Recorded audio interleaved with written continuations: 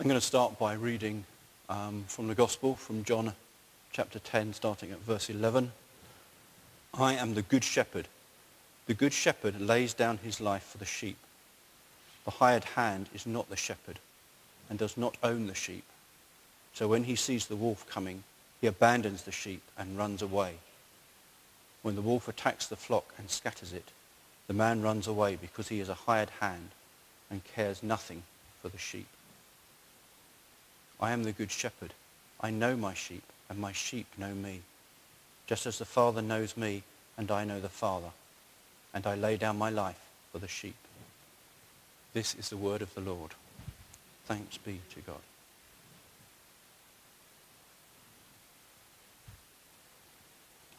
So back to Psalm 23. Psalm 23 is perhaps the best known and perhaps the best loved psalm. It's found its way into our culture, perhaps more than anything else in the Bible. And it's certainly one of the very few parts of the Bible that I'd come across before I became interested in Christianity. I first came across it in the words were used in the film War of the Words, a 1953 film which I watched when I was probably about 10 or 11 on the telly, where the priest recites this psalm as he goes out to defy the Martian fighting machines. And it was obvious even to a young boy that he would not survive. But what was much less obvious was the impact that these words would have and have had in our time. It's been used in many films. In The Elephant Man, Merrick quotes it to show his intelligence. In Titanic, it's recited as the ship sinks. In Van Helsing, it's quoted by a monster. Part of it is used in Terminator Salvation, where it's read to someone who's about to be executed. It's recited in the Book of Eli, perhaps not surprisingly, and also in the remake of True Grit, and in the 2011 film War Horse. Those are just a few. The list is huge. Most of those times, the words are used to give comfort to those who are facing their final journey, the journey into death. But that's not the only use that's made of the psalm. To have captured our imagination like this means it must have some important messages for us. So this morning we're going to look at what the message of the psalm really is and try to gain a sense of the relationship that its author has with the Lord God. The psalm starts with a metaphor. The Lord is my shepherd. Shepherd was a common metaphor for a king in the area at the time. This understanding was not restricted to the Jews. It appears also in the Code of Hammurabi from ancient Babylonia, about 1772 BC. The metaphor was used in King David's calling in 2 Samuel 5:2, where the tribes of Israel have come together to make King David king. And they say, in the past, while Saul was king over us, you were the one who led Israel on their military campaigns. And the Lord said to you, you will shepherd my people Israel, and you will become their ruler. Psalm 23 is David's personal expression of his relationship with God. In the line, the Lord is my shepherd, the emphasis is on my. The psalm goes on in the first person, I shall not want, as David describes what the shepherd does for him. This personal relationship with God, sorry, I'll cough the other way next time. This personal relationship with God is one of the things that makes the psalm so appealing to us. All David's needs are provided. He makes me lie down in green pasture. Sheep normally have to stand and wander around and keep on the move to eat because they eat so much grass. They have to be moved from pasture to pasture because pasture is good in the winter in some places, and then in the summer it dries up and you have to move the sheep somewhere else where there is more grass. But the shepherd provides grass that is readily available, and plenty of it. There is no need to move on. The sheep can remain in one place. They can even rest. The Lord provides everything that David needs. He does not have to be concerned about where and how his needs will be met. He leads me beside quiet waters. I'm sure you've all watched natural history programs where the watering hole is the most interesting part of the program. Watering holes are dangerous places. Predators know that the prey has to come to drink. All animals have to come to a watering hole eventually to drink. But the Lord provides quiet waters where there are not predators. A place of safety where our life cannot suddenly be taken without warning. In verse 3 we take a quick break from the sheep metaphor as David recognizes that sheep and people are really quite different in many ways, and that our needs are quite different from theirs. And he says, he restores my soul. This is not a spiritual message. This is an entirely practical message. The Lord gives us back a sense of joy and enthusiasm so that we may live our life to the full. A theme that Jesus picks up in John 10:10 when he says, I have come that they may have life and have it to the full.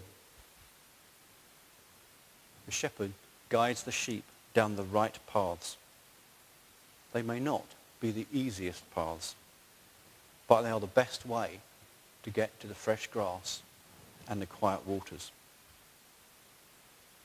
He does it not only because he loves them and cares for them, but for his sake too.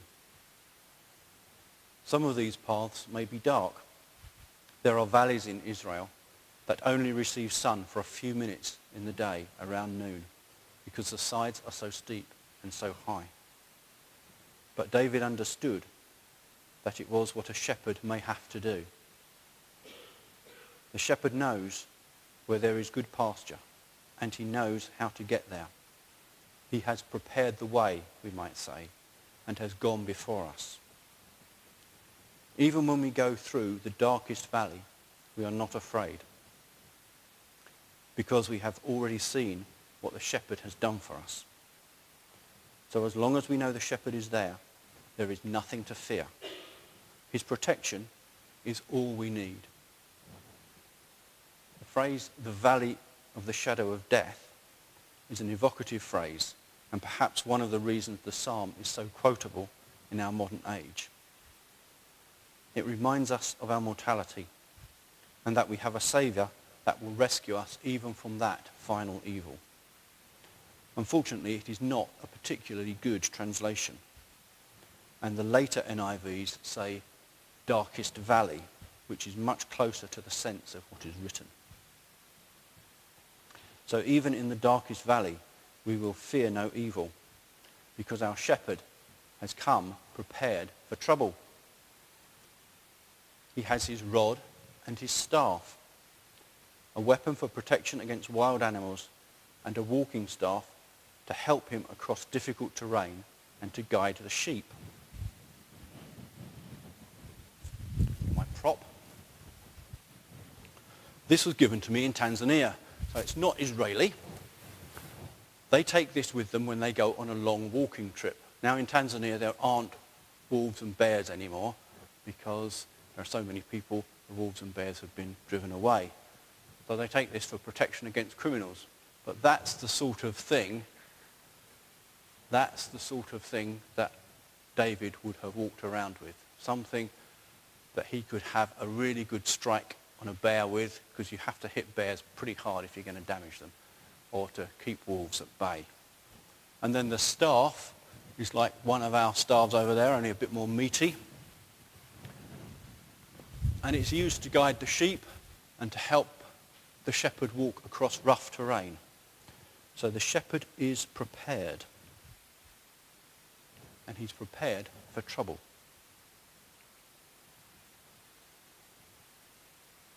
So the weapons are there to help. They're not going to be used against the sheep. They're going to be used to protect the sheep. So the fact that the shepherd has them, provides additional comfort. In verses 5 and 6, the metaphor of the shepherd is abandoned and the imagery changes. We are at a feast at which David is the honoured guest. We know he's the honoured guest because anointing was reserved for the honoured guest. And he is anointed with scented olive oil. His cup runs over. There is no sense here of the, please sir, can I have some more, that you get in Oliver. There is more than enough here. The provision of God is not adequate, it's abundant. The cup overflows, mainly because there is too much in it. So you've ever walked a cup of coffee across the room when you overfilled it? That's the sort of thing we're talking about. All of this is done for David in the presence of his enemies. It underlines God's love for David. It shows David how special he is. So the final verse should not come as a surprise. This is how God looks after him. He is secure in knowing that goodness and love will be with him all of his life, and there is no reason to leave the presence of the Lord. As Christians, it's impossible to read this psalm and not recognize the promises of Jesus in it. Jesus says, I am the good shepherd, the subject of our psalm. Jesus, though, goes one step further and promises to lay down his life for the sheep. It is through his death and resurrection that we know him and experience for ourselves all that the psalmist has to say about him. David is expressing his confidence in God's goodness in this world and in the next. He recognizes God's provision, protection, and preparation in a very personal way. It is this confidence in God that gives the psalm its appeal, especially for those who have to confront difficult times in their lives. As one commentator says of this psalm, it is for parents who survive the folly of rebellious children, for people returning from war, and for those who are just out of jail.